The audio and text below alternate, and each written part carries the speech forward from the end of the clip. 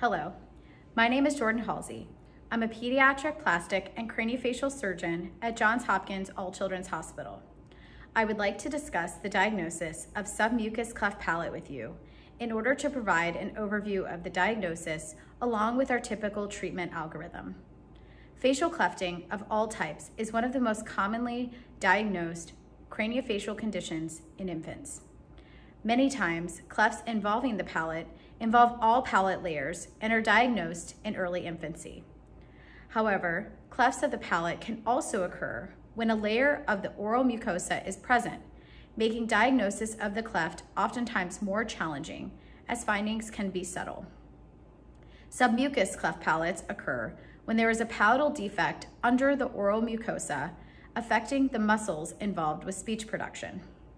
There is no overt cleft visible on exam, but patients can have a bifid uvula or a uvula that looks like it's separated into two parts, a darkened region along the mid-palate called a zona pellucida, and a notch in the hard palate that can be felt on examination. The majority of patients with submucous cleft palate do not require surgical intervention. These patients go on to develop speech appropriately and never require repair. However, it is important that once the diagnosis of a submucous cleft palate is made, your child is evaluated by our Johns Hopkins All Children's Hospital Cleft and Craniofacial team.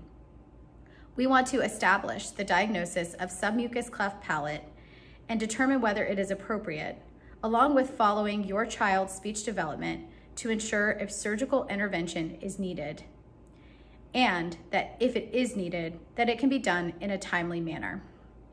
Management of submucous cleft palate, just like any other cleft palate patient, is multidisciplinary, and our team looks forward to providing the best care for your child throughout all stages of their growth and development.